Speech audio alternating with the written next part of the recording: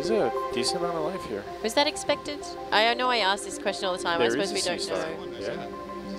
There's an octopus too. I didn't know what to expect, honestly, over here. I'm a little surprised that the oxygen concentration is lower than last night, but or further down the valley. Octopus. But we're seeing much more life. Alright. Going in.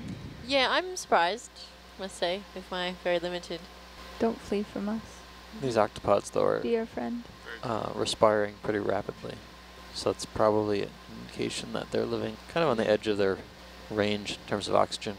Yeah, they don't seem to move very quickly. No. Did we get an identification on this octopus? I think this is the giant Pacific, right? And they bury themselves. Yep. Oh, there he goes. That's pretty cool to watch. That is cool. Are you highlighting that, Nicole? I'll highlight that. Go ahead and, yeah. Yeah, there was lots of photos That's that so came cool. up from a previous dive of all these buried octopus. Yeah, it was really cool. Just did a pretty good job. This is so neat to watch. He's like, leave me alone. Super cool. Oh. Just on top, there's a really cool polynoid polychaete. Sorry, there's Let's take away from the too much octopus's highlight for me. shine. I need to look at some of the background biology.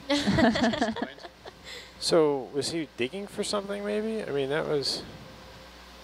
It looked like he was going to hide. He's like burrowing. in flight mode, and then he's like, nah, I'll They take ain't on going her. away.